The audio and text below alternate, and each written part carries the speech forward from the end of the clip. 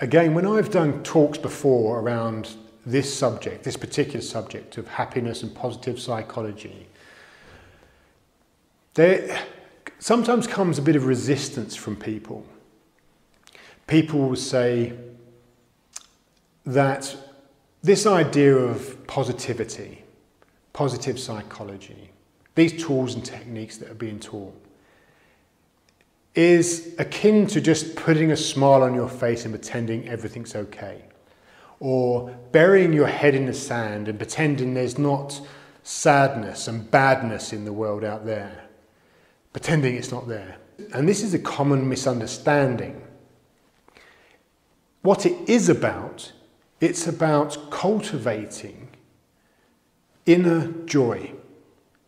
Cultivating a natural, harmonious bias towards a positive mindset. And that leads to a natural, unconscious bias towards a positive view of ourselves, of others, and the world outside of ourselves.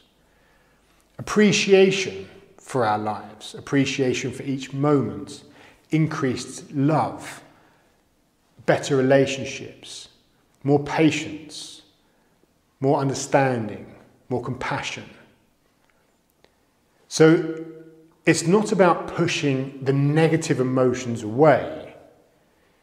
It's about cultivating a mind which is biased towards noticing the beauty, the wonder, the awe, the things that really matter in life and should be at the front of our mind most of the time.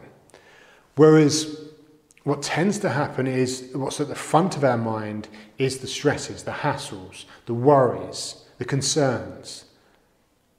That's usually at the front of our minds, isn't it?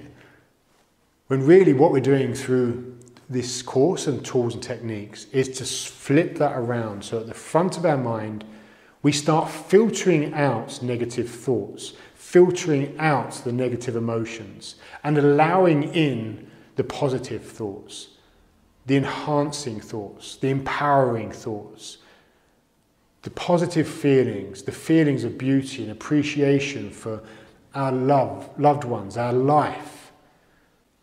It's also not about the absence of sadness. Again, this is a common misunderstanding. So it's not about removing sadness from one's life completely. That's impossible. And if you did that, as I've said before, it would make you into a psychopath that doesn't experience any emotions whatsoever. What it does do is it allows us to have this reservoir of contentment, joy, happiness within us.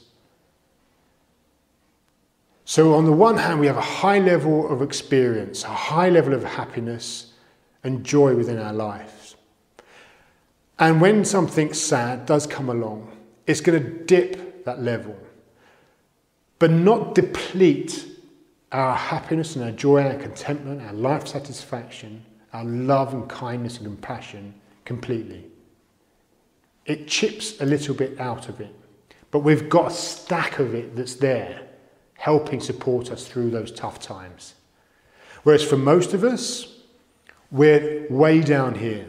Our happiness fluctuates at the bottom, okay? Yeah, sure, we have some good times on holiday, then it goes up and down. We're back to work, back to the mundane. Then we have something really quite tragic or sad that happens in our lives. We're gone. And this is when people have breakdowns. And this is all tied in with stress, the cycle of stress, the evolution of stress, and I'll come on to this in a short while.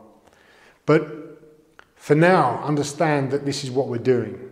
It's not about removing sadness. It's about building resilience through our own actions, through our own techniques, through our own mental wiring.